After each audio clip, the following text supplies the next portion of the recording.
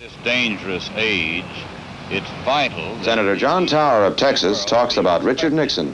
I believe that Dick Nixon would restore international respect for the United States of America.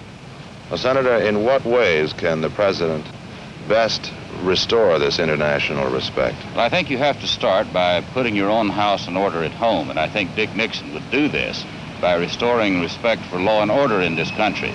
I don't believe that he would tolerate violence. I believe he will back up the efforts of our state and local law enforcement officers through block grants and other means.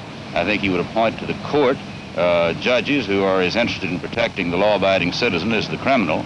And I believe that he would see that federal laws are vigorously enforced and would wage an active campaign against organized crime.